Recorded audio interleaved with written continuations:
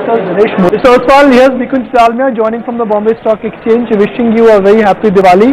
I might sound slightly repetitive with this one, but identify 3 simple money-making ideas for our retail viewers. I think let's really not forget that markets are really doing very well, and we are seeing the levels at all-time high. So my advice or my sincere advice will be to retail investors to be cautious in buying at this level, and they must really buy for at least 2 to 3 years horizon perspective. Now, having said that, I would say that auto sector looks good. Within auto, we like Mahindra & Mahindra, we like Hero Honda, and we like Telco. We also like the banking sector. I think we have been pushing it for so many years, and still we think that there is a lot of steam left. State Bank of India, ICICI Bank, and Central Bank, these are our favorites. The third sector, I would say, is the real estate sector, which is really not doing so well. So my sense is that real estate sector, I think some of the stocks like say newly listed stock like Oberoi Realty can do very well. Mr. Oswal, come in on this one. We've spoken about real estate, but a couple of other spaces that really haven't done too much. Infrastructure as a theme has not performed at all for the last 12 months. In fact, individual stocks would have performed worse than real estate index as a whole. You like this pocket?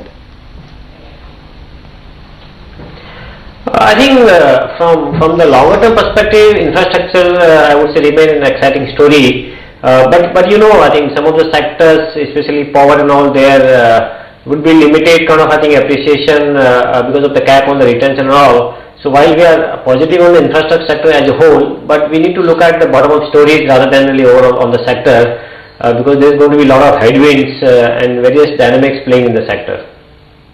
Mr. Oswal, we spoke about some key stocks, and Ashok was mentioning about FMCG, and a lot of people are now speaking about, you know, addressing those themes which cater to the consumer, the end consumer, and those themes would benefit for the next couple of years. You believe this can happen? Large cap FMCG can make a move because they haven't done anything for the last 10 years. No, I think if you look at FMCG in this year, I would say they have done well.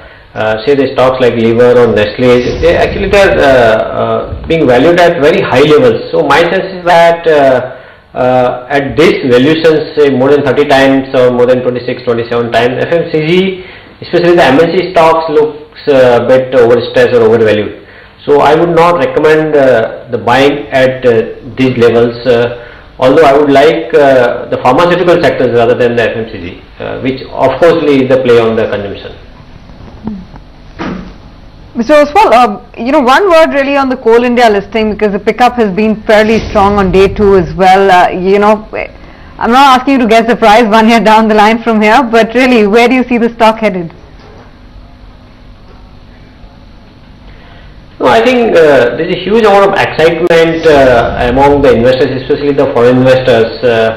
And this size, like now, it is the 4th largest market cap company. I think with I would say some upside left for these levels, and if you are looking at next 2 to 3 years, I would say one must be part of the portfolio.